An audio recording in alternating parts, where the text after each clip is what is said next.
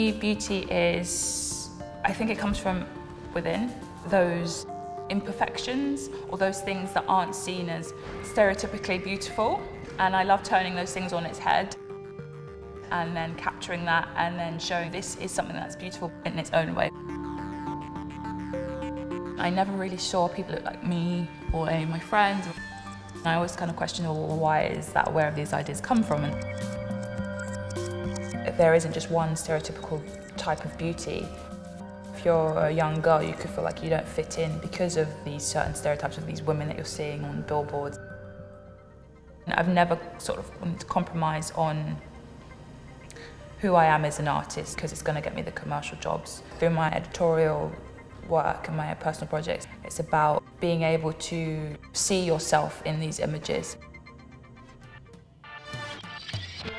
I really wanted to be able to work with a commercial luxury brand and turn it on its head. So do something different with Stella McCartney that hadn't been done before. Shoot it in Lagos, which is part of where I'm from Nigeria.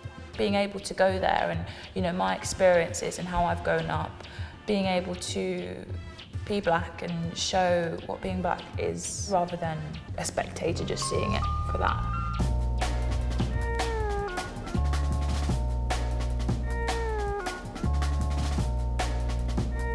I'll always get asked a lot about being black and what does black mean to me. And it's like, yes, that's an important part of who I am, but that's not just who I am and just what I'm about. And I think it's important to have more representation within fashion.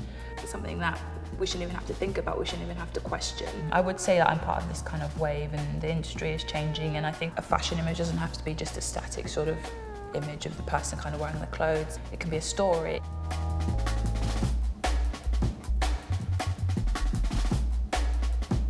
My creative vision is to take different types of people and different types of beauty and be able to photograph them in a beautiful and dynamic way.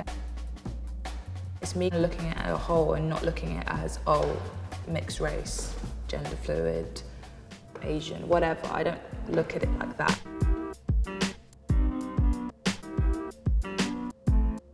What we do as hairstylists, makeup photographers in the fashion industry, we think we're in this small little bubble and we don't realise the extent of where our work reaches, how it affects people. And when we were in Jamaica, there was this one woman who we were photographing her. She says, oh, these photos aren't going to end up like with some caption or something referring to us as like gorillas or like aggressive. That was a point where I was like, okay, this is so important that we're doing this project and then it needs to be seen. Growing up as a black girl, and a lot of black girls, there is this thing about your hair and how it's kind of different. Hopefully this project has encouraged young females to love their hair and love who they are.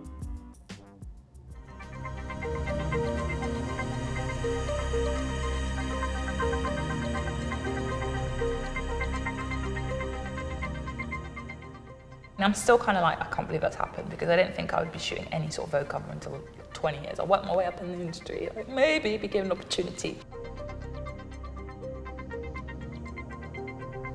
So much has happened in the last year that I thought would never happen. You're like, am I really here? This is really happening and it's crazy. I'm so, so grateful that I've been able to do that and I'm so, so grateful for this support.